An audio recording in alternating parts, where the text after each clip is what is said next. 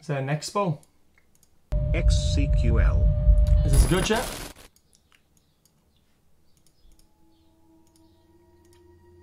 Kiss me you sick runt.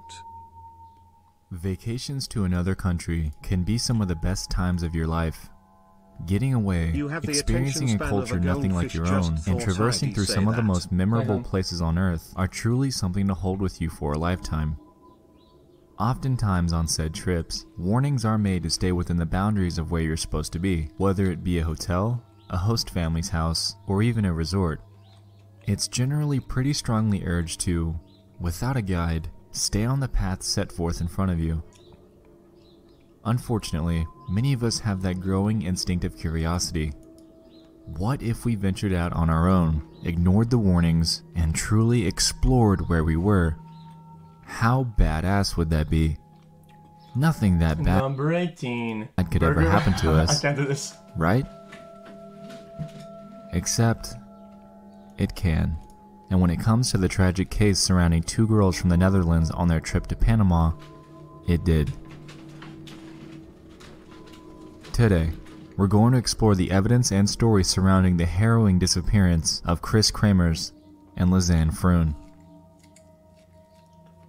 Kris Kremers Lisanne Froon are two girls from the Netherlands who made their way to Panama to celebrate Kris graduating from school. They arrived to the country on March 15, 2014, and explored around for 2 weeks before reaching their destination, the city of Buket, on March 29th. The girls allegedly had plans to volunteer to work with the local school and to improve upon their own Spanish. Kris carried around a diary, and allegedly she noted that the aforementioned school let them know that they arrived an entire week early and were pretty rude about it. Anyway, on April 1st, 2014, at around 10 a.m., the girls embarked with the host family's dog on a hike up the La Pianista Trail near the Continental Divide. Everything seemed to go pretty well, and the host family had believed everything was fine, up until a few hours later when the family's dog returned home without the girls. The host family was immediately worried and called the police. Unfortunately, the National System of Civil Protection, or CINAPROC as they call it in the region, took the case very lightly and didn't take action for 4 whole days. During this time span, local residents and tour guides were assisting the family in searching for the missing girls themselves, since police lacked any sort of desire for immediate action. Once the search finally did start, officials were met with a huge roadblock. The girls didn't exactly tell anybody where they were going when they left, so search teams had little to go off of. The search then commenced, to no avail. Hours turned into days, days turned into weeks, and weeks turned into months, until June 9th of that same year when a Nagobi woman found a backpack and turned it into police. She had claimed that she found it on the riverbank of the Serpent River. Strangely, it was dry and packed well. Inside were 2 bras, 2 pairs of sunglasses, a small water bottle, Lisanne's camera, 2 smartphones, a passport, and $83. The police decided to investigate the call records and photos that were on the phones and Chat, hold up. Is this cooked? Can I eat this?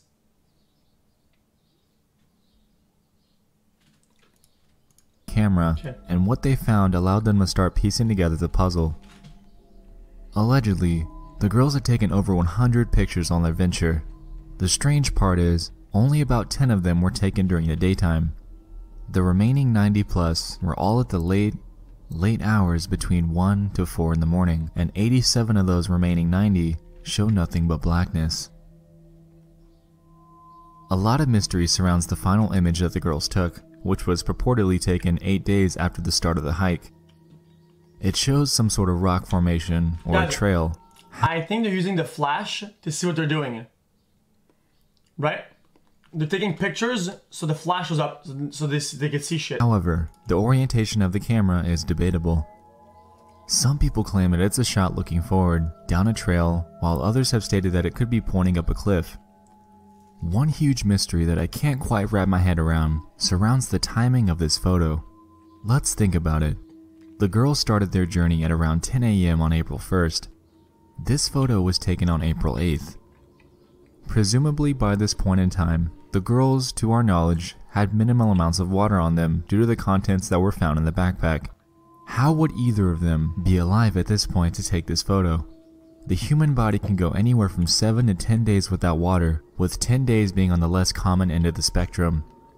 These girls have been out in the jungle all of this time, presumably exhausting themselves while trying to find their way back home. How did they make it this long? It's just a question that hasn't ever escaped my mind since the first time I took a look at this photo and learned of the timestamp. Anyway, I digress. The reason for the photo is largely unknown, but say one of the girls did take it, along with all 87 of the other pitch black photos. A theory is that they could have been lighting up the path in front of them in order to save their phone batteries so they could use that to check for a signal. That actually ties into my next segment of the story. The phones. Police were able to extract the call records from their devices, and they found that the girls made their initial attempt to call 112, the Dutch emergency line, and 911, the Panamanian emergency line, just hours after starting their hike. This tells us that on day 1, something went wrong here. Throughout the course of time from April 1st through April 6th, the girls would make intermittent attempts at early morning or late night hours to power on their phones to check for a signal before powering them off again shortly after. One strange thing to note here is that after April 6th, multiple incorrect PIN attempts were entered into the iPhone, and police had determined that a successful PIN was never entered again from this point forward. That fact right there is strange to me, and I have two theories to discuss here. Backing up to the photos, I wanted to make one quick point. Police had found that the file names of the images were numbered starting at 499. For instance, their first image was 499, their second image was 500, so on and so forth. Right. One strange part about this is that they could never find image 509. We have over 100 images that were left on the camera, and the only image that is missing is conveniently the one between the final daytime image and the first nighttime image. Why, through all of this, would the girls be concerned with deleting any image from their phone, especially while in a situation like this? That would be the absolute last thing I'd ever be thinking of doing. Investigators were never able to recover the photo, and they had determined that it wasn't deleted. I was reading chat. Say that again? Girls be concerned with deleting any image from their phone, especially while in a situation like this.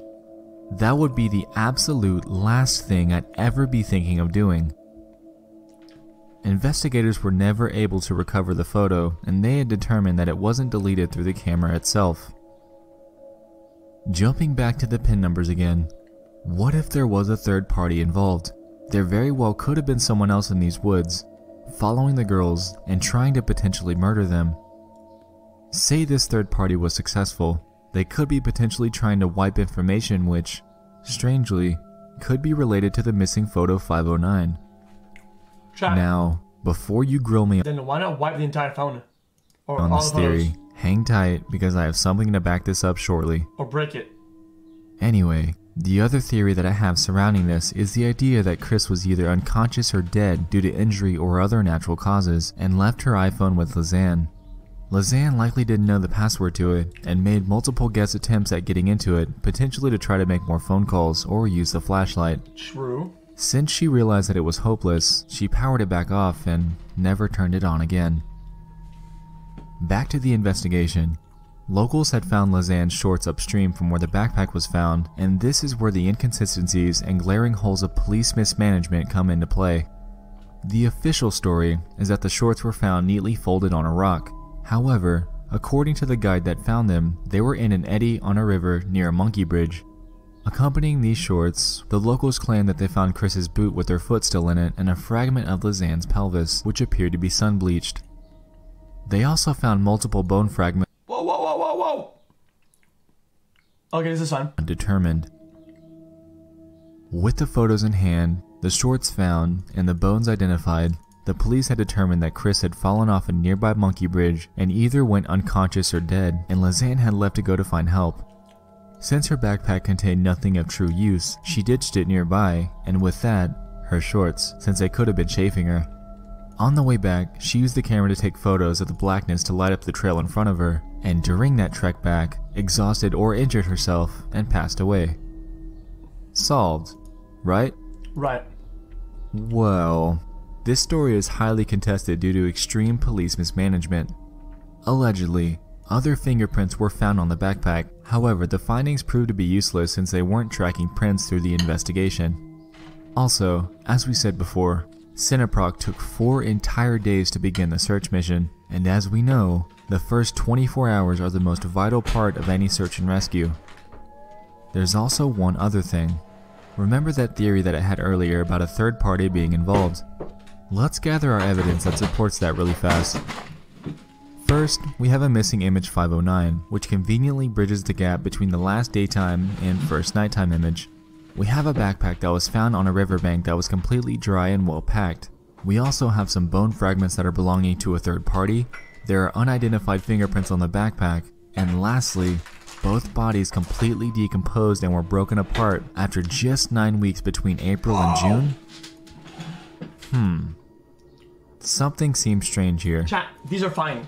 I say this because just last year, a girl named Catherine Yohannet was visiting the same region of Panama and was brutally strangled to death by her own shirt while she was hiking in the region. To date, only one teen suspect has been identified in the case. What if this same person has something to do with the strange disappearances of Kris Lisanne? It really is strange to me, and something about this case, particularly with the final night image, doesn't add up to me. The tragic death of Kris Kremers and Lisanne Froon is truly a mystery, and I hope that someday, some actual answers can be found with this case. While there's much speculation surrounding the possibility of a third party being involved, this very well could be a simple case of going hiking unprepared, getting lost, and dying due to lack of food or water, combined with the possible injury. While we may never truly know where these girls went, or what transpired on those presumably endless 10 days of agony, we can always speculate with the evidence that we do currently have. Right. We just explored the harrowing mystery surrounding the disappearance of Kris Kremers and Lisanne Froon. Chat, you know what? This is a case that's baffled me for quite some time. Alright, chat, here's my take, okay? Wait, this doesn't really require a take. Chat, it's scary, dude, that when you go hiking in like some weird places, yo, it's like jungles of jungle, and like infinite jungles, dude, right? It's like, people could get away with it, you know? Like, that's really scary, man. And that probably makes them more inclined to do it, yo. Right? Yeah, infinite jungle. Yeah, like the Amazonian or some shit. Yo, guys, I don't mind all the crewing, dude. But you guys donating. You should play keep, Overlord. like, I think you and chat doing like like Craigasm and xQc when they show like people that are dead and shit. That is so xQc fucking your stream. weird, Did dude. you think about the fact the black culture is the only culture that uses racist or Wow, you derogatory are not terms to smart. address each other? There are racist names for other cultures, but it's not acceptable or normal if they use amongst themes. Motherfucker, who the fuck is you? In 1 year of following you, 1 year, you've typed 8 messages. And one of it is cable wrong and wow, you are not smart. What the fuck is going through your head, dude? Jesus, dude. 7 months Pogo, love the streams PVC xQcOW. Wait, I'm not smart.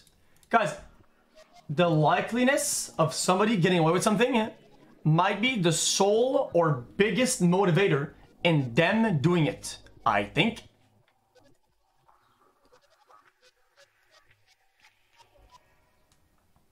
If somebody plants a gem in a 60,000 miles jungle, okay, and says, yo, dude, I'll leave it here for a couple days. If you yoink it, who's gonna know? What will happen?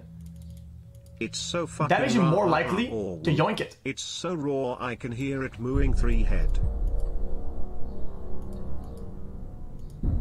Their death has been ruled an accident. This is fake and overhyped.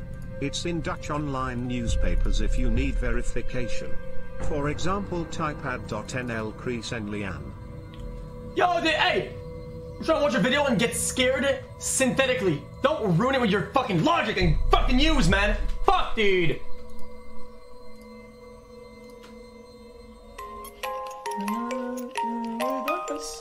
Even if it's just for the day. Joy, yours, stay.